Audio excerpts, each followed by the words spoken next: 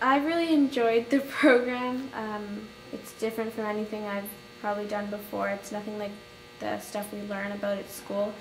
It definitely goes more in depth into what we've been learning since like grade 5 about the Holocaust. So I thought it was definitely different and very interesting. I think I've definitely learned a lot from this trip that I never would have in Winnipeg, and knowing this now, not necessarily being the one to make change, but knowing and being knowledgeable about what is happening will definitely impact the way I see things now. I definitely plan on sharing this, well, everything I've learned with all my family and friends, and I took as many pictures as I could to share with my sister and just to let everyone know what we've been able to experience on this trip.